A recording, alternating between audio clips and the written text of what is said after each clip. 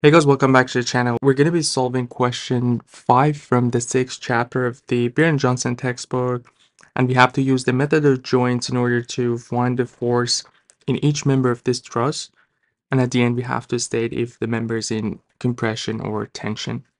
So we have two joints at point D and F, which there are some unknowns in there, so we need to figure those out before we move on to each joint. So if you look at joint D, we'll see that we have a roller, meaning we only have a normal force in y direction. You can call our x and y in here. And if we look at F, we'll see that there is a pin in here, meaning we have both x and y component. We can just consider any direction that we want for now. And at the end, if we get a negative sign, that shows that the direction is in the opposite direction of what we assumed. So if we look at the truss, we'll see that all the loads are symmetrical and all the dimensions are symmetrical. So that shows the truss is symmetrical. And in these kind of situations where we have a symmetrical truss, we can just pick one half of the truss and the other half would be same as the other one. So keeping that in mind, we are in equilibrium, so we can use our equilibrium equation. Sum of all forces is equal to 0, and same for the moment. Here, if we do the sum of all forces in x direction, we'll see that there is only fx, meaning this force is 0, and as we expected, since we don't have any x component at D, the truss is symmetrical. So if that's the case, our D and Fy is the same, and we can do sum of all forces in y direction. We don't need to go to moment equation since we have only one unknown in here, and basically we have 2D or 2Fy minus 1 minus 1 minus 4 minus 2.4 is equal to 0. So 2D would be 6 plus 2.4 is 8.4.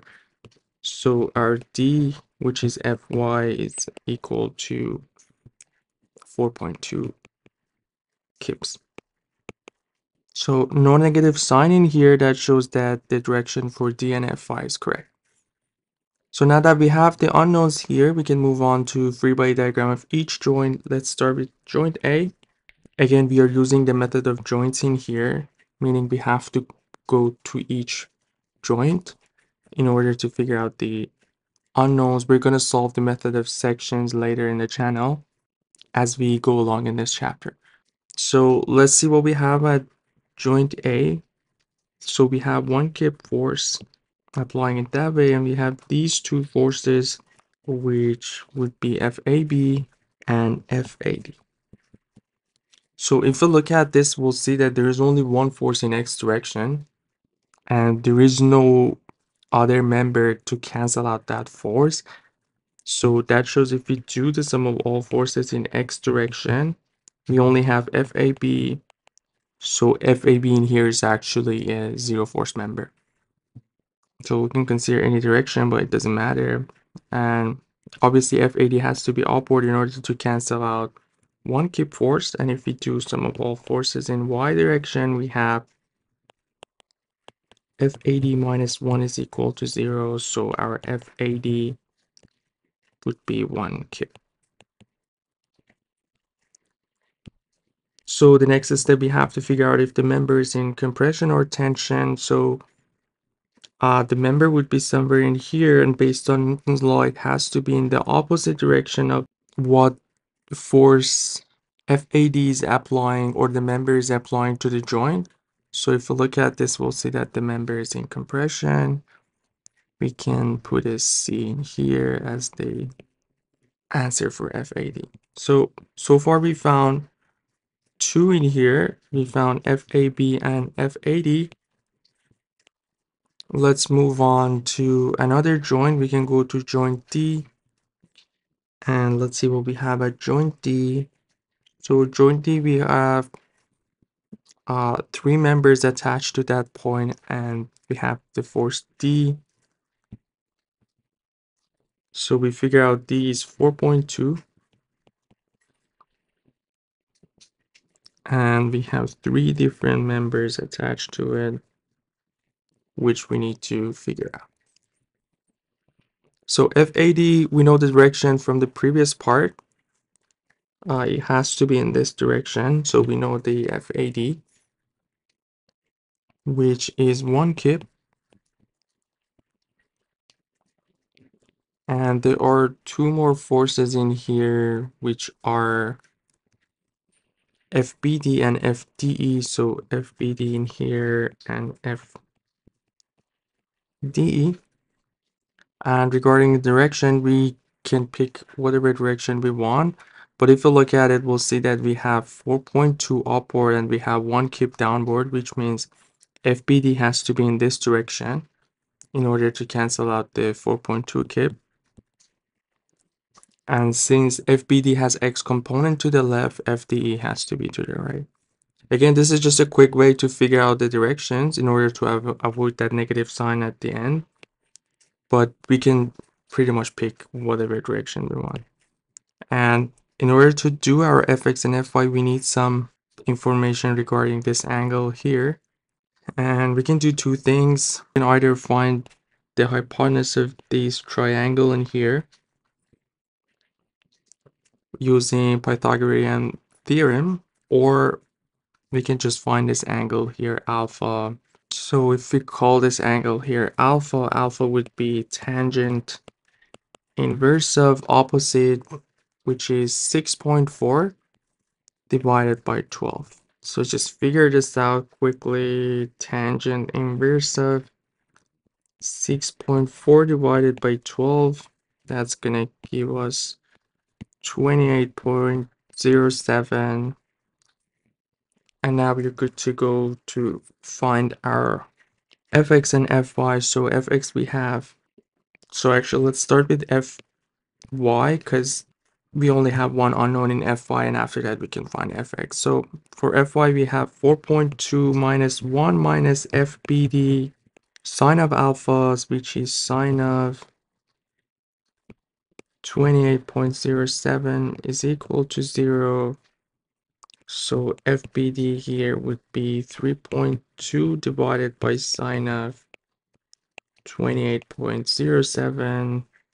So 3.2 divided by sine of 28.07. So that's going to give us 6.8. No negative sign as we expected, so we just have to figure out if the member is in tension or compression.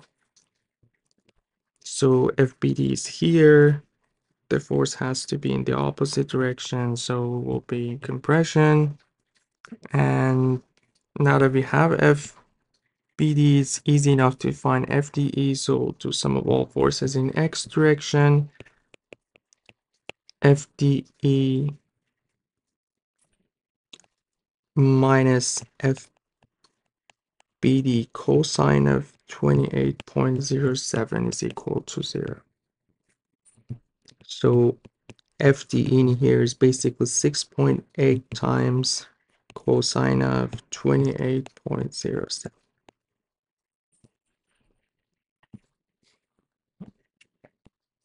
So 6.8 times cosine of 28.07, that's going to give us 6 kips. And again, no negative sign as we expected. And here, the member has to be in tension.